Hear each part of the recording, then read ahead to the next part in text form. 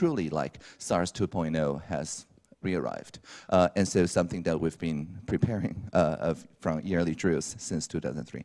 And so this then escalated all the way to the medical officers. And then, of course, we start flight inspections the very next day, the first day of 2020. And so this, in addition to the toll-free number 1922 and many other collective intelligence systems, including the chatbots, 疾管家, and so on, allowed the entire Chinese society to crowdsource, as you are doing now on Slido, the best responses in real time, responding to the actual situation at hand, instead of just a handful of experts who may be like very professional, but certainly is not everywhere in Taiwan, right?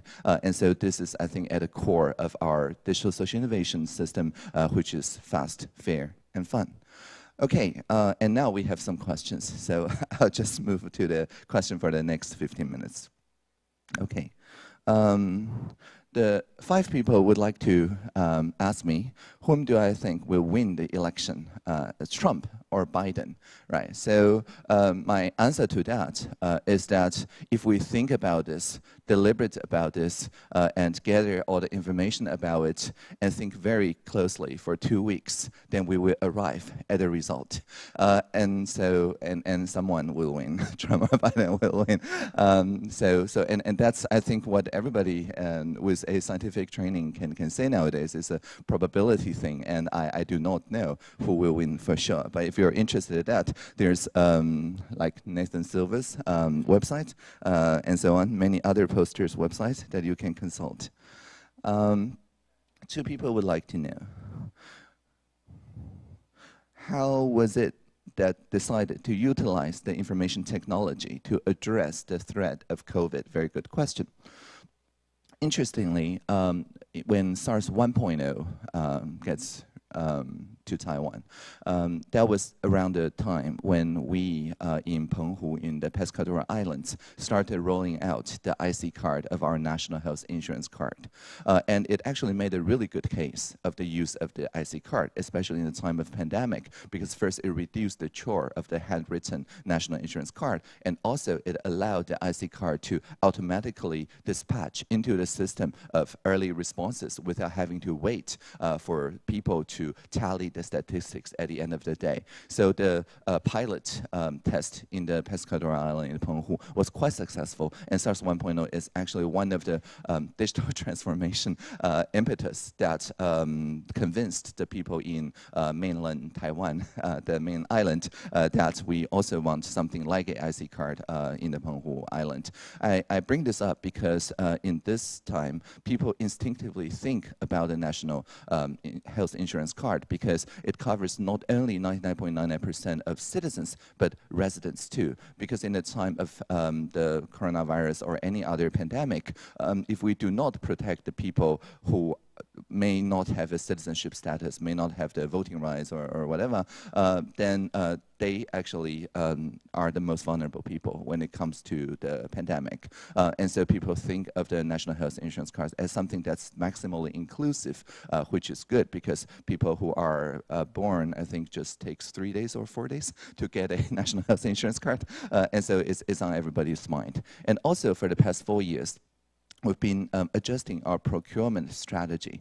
Instead of a siloed applications that works toward each agency's goals, when procuring information technology services from system integrators, we have nationalized the standard, the open API standard from the Linux Foundation. So if you have used a website before in Taiwan, the government website, you may notice 3 columns in the top left corner, and it's like 6 dots, looks like a braille display. And if you see that, it means that it's accessible. It's universally accessible for people with blindness, for people who do not see well, and so on. They can use all sorts of assistive technologies to read aloud the website and interact normally as people with sight. And this same procurement principle that convinced all the, forced all the system integrators to work with accessibility standards we extended 4 years ago to work with machine-to-machine protocols. So if they build a website, build an information system, and say it's only good for humans to use, but not good for other machines to use, then we can disqualify them the same way that we disqualify the information vendors that are not accessible, saying that they discriminate against robots or something. Well, we don't quite say that, but the procurement rule says that in effect. And so because of that, when we built those systems, for example, the newer system of text filing software and so on, all of them have this kind of plug-and-play Lego block-like modularity in it through the APIs, the application programming interfaces. And that's what enabled all of this to be hooked into the National Health Insurance card system so that we can, for example, ration out the mask reusing the same user interface of refilling a chronic prescription from the pharmacies because that's what people are already familiar with. And that's how we can then use the NHI card like filing a local tax and a local convenience store. And all in all, the 6,000 or more pharmacists and the 12,000 or more convenience stores altogether enable the mask rationing system. There's many other examples because for the interest of time, I'll just use this one example. But the API over KPI is very important when it comes to procurement. All right. What and how do you do with ICT technology to help the reopening of the border for traveling? Excellent question.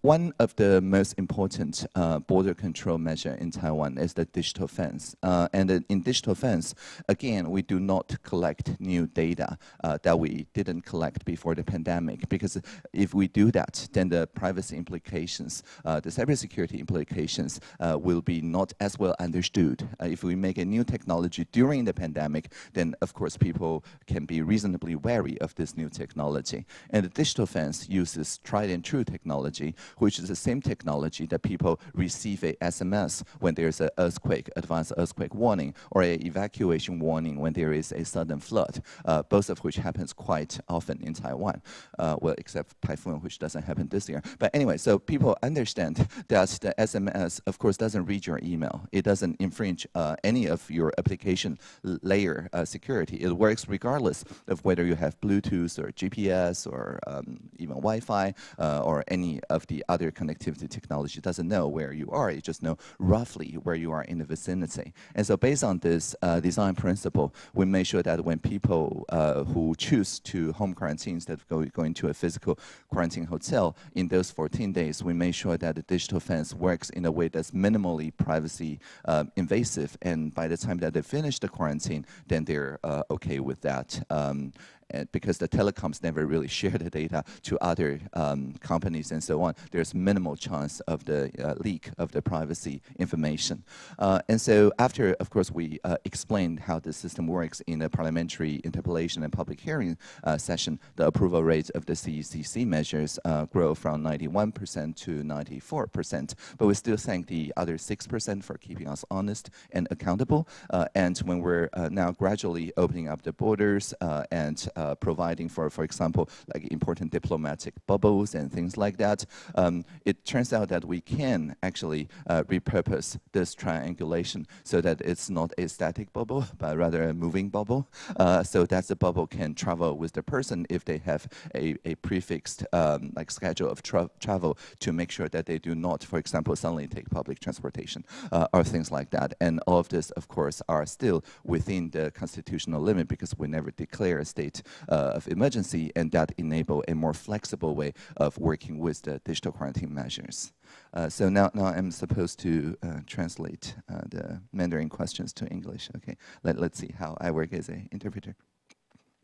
So 8 people would like to know, because of the good record when countering the pandemic with no lockdowns, then the international status of Taiwan has risen, or at least people talk about Taiwan more.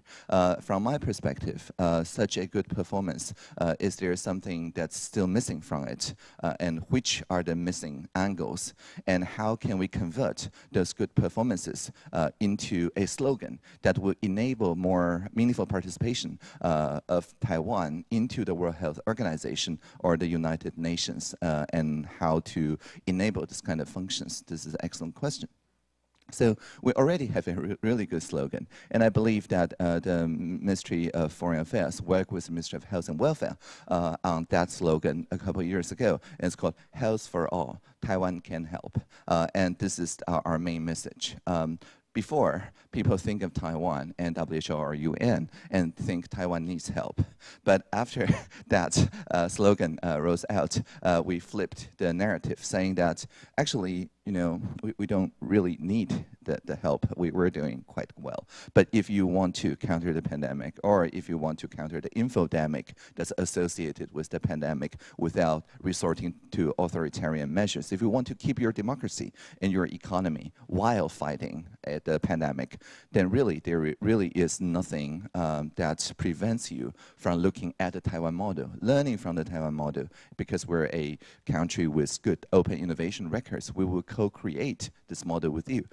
And so this is, I think, a really good angle, a really good narrative. And when you just spread it out, the idea that it's not a zero-sum game between public health on one side and human rights and privacy on the other. Or when it comes to an infodemic, it's not a forced choice between the freedom of the press, of the speech, and so on one side, and the public awareness and resilience against cognitive warfare, right? And this is what Taiwan have time and time again proven and just published in, for example, taiwancanhelp.us, which is a great website, and it's not even sponsored by the government. It's crowdfunded, maybe by you, right? It's crowdfunded and crowdsourced by some very young YouTubers and sharing the Taiwan model to the all the audiences across the world. So I think that answers the narrative question. And so, are there anything missing from it? Well, I think it's often kind of overlooked how important the trust from the government to the citizen is. So I often tell the story of how the CECC, the Central Epidemic Command Center, decided not to impose any penalty or to force closure of the intimate drinking bars and dancing clubs when it occurs that the contact tracing and their professional respect of privacy may be at odds. Instead of the CECC just said, we trust the business owners to do the right thing. We explain the scientific crux of physical distancing, and then they co-created this real contact system, or 实联制, instead of the real name system, 实名制, that says as long as we can contact the people there within the last 2 weeks in any business, they don't have to give this data to the Central Epidemic Command Center. They can shred it after a few weeks, and then they come up with single-use emails, prepaid SIM cards, or things like that to both keep the contact and also keep their professional respect of their privacy. And once they did that, the municipal governments gradually just allowed the intimate drinking bars and dancing clubs to reopen. I use this example to talk with many other CECC equivalents in other countries because first, it's not intuitive at all. When something like that happens, the CECs in other jurisdictions tend to choose the other way, which is to just force them underground, essentially. But also, it shows the Pygmalion effect in work. If the government trusts the citizens, then citizens become trustworthy and become co-creators. But if you start by saying, okay, these are others, these are people who deserve to be underground, then, of course, you create vulnerabilities within your own population. I think this is an angle that we need to emphasize more, because I think this more truly explains why the Taiwan model works so well without any top-down, shutdown, lockdown mechanisms. 10 people would like to know. So there's many information and communication technology being applied in Taiwan. However, many official agencies develop their own systems. Every municipal systems, every city-wide systems may work very well within that area, but they do not work horizontally. And so for each clinic or hospital, for they to join various projects, the same data needs to be entered many times. So can we interact through those systems instead of forcing the clinics or hospital or people responsible for data entry to enter repeatedly the same data to various different systems? This is an excellent question. And the answer is yes. We are now testing a technology called the T-Road technology that would enable any two agencies within the government service network who has, of course, that's the legal authorization to exchange this data in the first place. It's basically the same as the previous arrangement of shipping CD-ROMs or shipping SFTP or whatever around, which is a very unmanageable topology, and it makes like building new connections horizontally harder than just requiring the person to enter multiple entries. So because of it's harder, so people don't bother doing it. But now with T-Road, each and every agency have to only install one adapter that converts their legacy software entry points into the API endpoints for the T-Road to hook into. And then there's a API management mechanism in each and every ministry, there are 32 of them, that will then enable this kind of agency-to-agency exchange of information, so you can query these data as if they are stored locally, because there's a way to exchange this data. But we can both trace it's very auditable, we can trace the flow of the information, and as a person, as an individual, you can go to the My Data portal at mydata.natgovtw, or just search for My Data, and then use your, well, National Health Insurance card or other digital certificates, and then you can see which agencies hold your data, and you can also audit their use of your data if you saw that your data has been entered incorrectly and so on. Previously, there you have to call like 5 different agencies to get it updated, but eventually through the combination of the My Data portal and hopefully by next year, our Data Protection Authority, our independent authority for data protection, then you can do this in a much more streamlined fashion. So it's actually easy to remember. The T-Row is the horizontal connection between agencies, and My Data is this vertical download of each and every individual and the exercise of their data rights. I think we only have time for one last question. So the question is, so after 5G or during the 5G deployment, how will Taiwan change and how will it impact the medical profession? I think what 5G brings is that the kind of real-time response that whenever you post your Slido question, we're watching this live stream, you can see me nodding and so on, but there is a perceptible delay if we're using live stream platforms. Even with the state-of-the-art televideo conferencing platforms, it requires both sides to have good fiber optic connection and then an Ethernet connection so that we can feel that we are actually in the same room, which is what we have invested a lot because we have broadband as a human right. But there's a limitation in 4G technology, not about the bandwidth, but about the latency. So when you're outdoors, when you're using 4G technology, it never feels quite the same as being in the same room or in a high-speed connection through the fiber optic lines. So what 5G does to me already, because I've been using 5G for the past 3 months now. Anyway, so the experience that I had through 5G to video conference with people is that I can feel the same low latency feeling of co-presence that we're actually in the same room.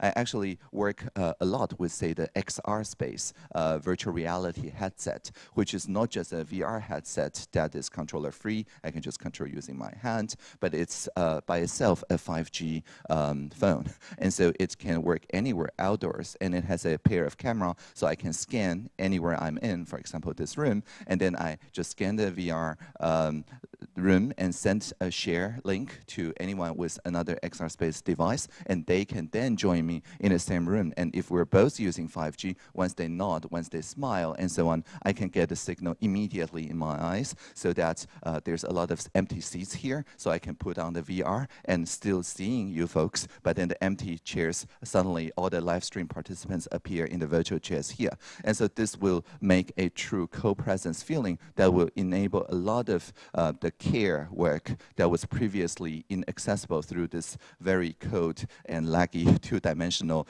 piece of glass to join more of the, not just the medical, but also the healthcare industry. So I really look forward to the day where we're not restrained by the fiber optic lines, but could in any rural places, any indigenous lands, any high mountains and so on, enjoy the same level of person-to-person care through 5G technology. Thank you for the questions. Thank you.